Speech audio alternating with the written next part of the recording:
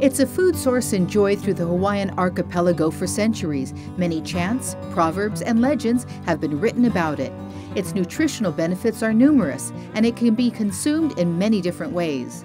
This is ulu, Hawaiian breadfruit, the canoe plant of ancient Hawaii. So if you go way back, kind of Borneo, Indochina areas, getting into Papua New Guinea is kind of the center of diversity of the genus itself, Artocarpus genus. And a little bit of debate, but it's kind of believed that in Papua, breadfruit was actually developed. So there you have a lot of bread nut, which is kind of the ancestor, the mo'okuauhau of the ulu.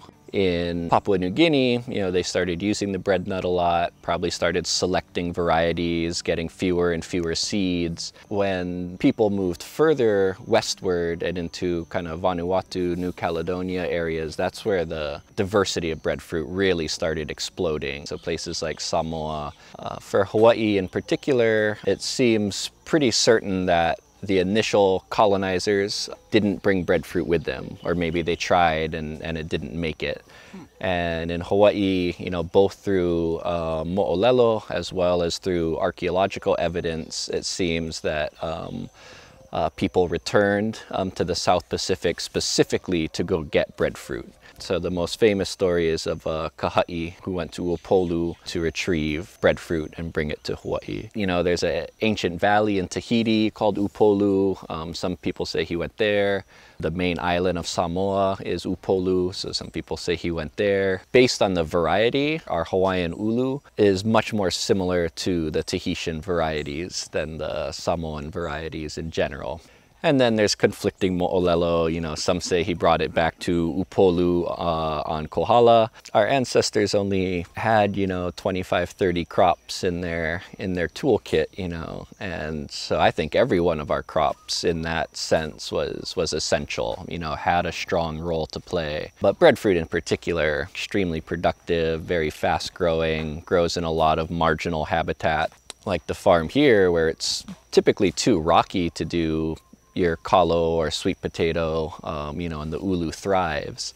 So by having, a broader diversity of plants, that lets you have a broader diversity of agricultural systems, it lets you grow in a broader diversity of places. And so every one of our kupuna crops was essential in that aspect. In South Kona, we have a lot of young rock. It's actually extremely fertile. It's releasing a lot of nutrients. I know it doesn't look like it to us, but they're weathering very rapidly when they're young. And so they're releasing calcium and phosphorus and potassium into the soil every time it rains. So all these guys who go and spray pesticides and keep it all nice and clean, it's actually horrible for the nutrient cycle. So here, we grow a whole range of different things. We're not weed Nazis. We let the weeds come. All those things help capture those nutrients, hold them. And then when those plants die, that adds those nutrients back in. And it also adds a lot of carbon on top of the rock. And carbon is very chemically sticky. So carbon is really good, organic matter is really good at holding those nutrients that are released from the rocks. They're a very hardy plant, take very little care. They have a very shallow root system that spreads broadly, so that anchors it pretty strongly. It allows it to grow in very shallow soils, allows it to grow on very steep slopes, rocky areas. And of course they do fine in nice, flat, beautiful, deep soil too. So again, the bread nut, you cut open the ancestor of breadfruit and there's big, huge seeds, look like chestnuts. And they're edible too, so the bread nut is a common food crop as well.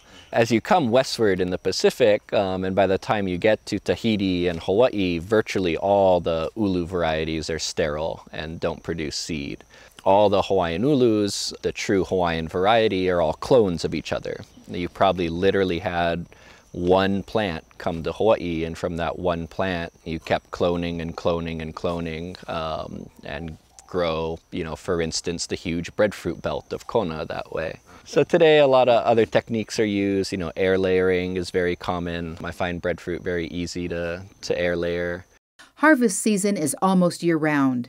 They certainly, like most fruits, are seasonal. So kind of August, September, October. A lot of places you'll get a second season late winter, and then we even do see other places get a third season in May. Through the 12 trees that we have, we get a couple thousand pounds a year. Its nutritional benefits are many. It's very starchy carbohydrate, so I mean it's a staple food. It's like a potato or your rice or cassava, but it is a fruit. And because it's a fruit, it's higher in most vitamins and minerals. It has a relatively low glycemic index, so it's very good for diabetes, people who have trouble controlling their blood sugar. It is gluten-free, so for people who have celiac disease or just who want to eat gluten-free, it's a good source of carbohydrates.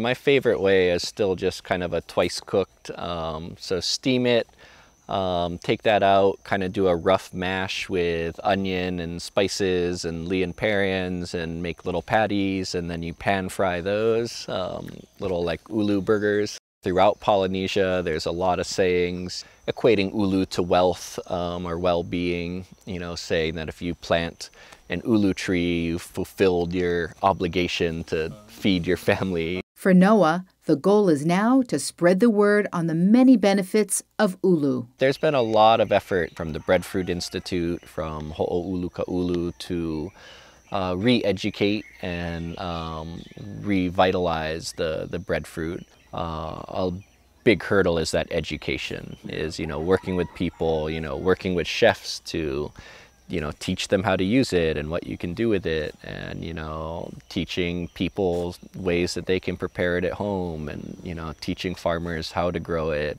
200 years ago, the amount of ulu grown just in Kona is, about equivalent to the amount of starches we import to Hawaii.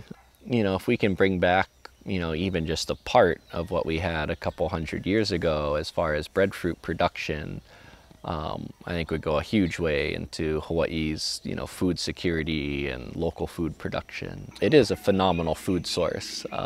It's much more environmentally friendly than most of our annual crops. It's extremely productive. It's healthier from a human nutrition standpoint.